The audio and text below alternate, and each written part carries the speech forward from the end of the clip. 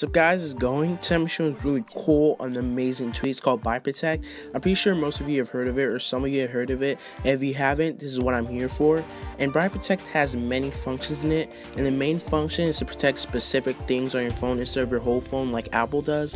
So I set up something already before I started recording this video, and it's for a Google app right there. I set up BioProtect on the Google app. And if I actually want to go into Google app, I have to actually put my Touch ID before going in it. So unlike Apple, it just protects your whole phone with Touch ID instead of specific apps. So it's a really cool tweak for it. So all you have to do is just put in your Touch ID and animation just pops up with it and unlocks the actual app. So I think it's pretty cool. Again, just press Google, and then instead of just going right into it, I have to put in my Touch ID. And that's the main function of it, but it has many other things in the settings here. So when you go into settings here, to actually go into BioProtect settings, you actually have to put in your Touch ID again, just for protection again. It has many settings here. I'm going to be showing you like the main functions of it, and let's just get right into it. First of all, you have the kill switch, enable or disable, vibrate on error, and remember unlock session. It just remembers that you already unlocked your phone already. And one part of it that's really cool is this trusted Wi-Fi networks, and that if you're already on a Wi-Fi like at home or somewhere you go often, you don't want BioProtect on like for specific apps where you know you're safe. This just turns it BioProtect off when you're on a specific Wi-Fi they already put. And then you have the passcode options, and if Touch ID doesn't work for some reason at all, maybe like your finger is wet or your finger, something's wrong with your finger, you actually put your passcode on it. And I recommend that you don't put the same passcode, same phone passcode as the BioProtect passcode, because if somebody already has your phone passcode, they can easily just go into BioProtect and change everything. Then you have the Touch ID, where it's really the same thing as the Touch ID settings and passcode settings for the normal settings panel, but it's for BioProtect. This one's specific for BioProtect only, so it's really the same thing as the normal Touch ID and passcode settings, but it's for BioProtect, specific for BioProtect.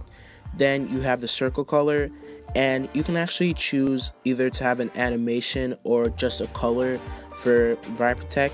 So as you can see here, you have the white, black, and really gold. Then you have the animation glyphs down here, where you can have the one where you actually just unlock it and it goes circle around. You can choose that. You have the black one where you can choose that, and you have the blue one that I already have. I think that looks really cool already. You don't have to respring or anything. You can choose anything. Then you have the applications folder, settings panes, flip switch, and control center items, and that's all the things you can protect. It's just really cool. You can protect really anything on your phone that you need protection from. Folders, the setting panels, anything that you want no one to get in but you. Flip switches and control center items, you can protect anything from BioProtect right here. You have something really cool from BioProtect is the caller ID protection, and this just hides the name of the caller when someone's calling you.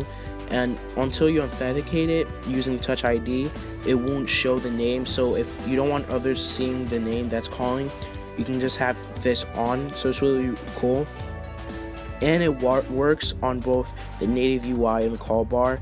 Then you have the hide caller on finger up, and this just when you authenticate the caller and you want to see them, after you lift your finger off the Touch ID, this just hides the name again. So after you lift your finger, if you don't want anyone to see it, that's the main reason of caller ID. If you don't want anyone to see it, this just hides the name with caller again. Then you have the call notification of the lock screen, and it's highly recommended that you actually turn this off if you have caller ID protection on, because it's really like there's no point of having caller ID on if the notification appears on the lock screen and shows the name, because this doesn't work on the lock screen for caller ID. So that's really it for the caller ID protection. It's a really cool part of BioProtect. You have the power off protection, where if you power it off at any time or someone powers it off, BioProtect is still enabled after you power it back on. You have the SIM unlock protection, app switcher, Siri access, icon arrangement. I'm pretty sure that's easy to understand. SIM just unlock just protects that. App switcher protects the app switcher if you double tap, and protects that. So, and then the Siri access, if you turn on Siri, it actually protects that before I actually use Siri. Then the icon arrangement, where if you want to change icons, places. So there's many other things here I'm going to show you. You can just check it up for yourself. It's a really cool tool. I recommend you get it. It's only 3,000 Cydia. So that's it for today. If you like the video, please comment below and please subscribe, and I'll see you later.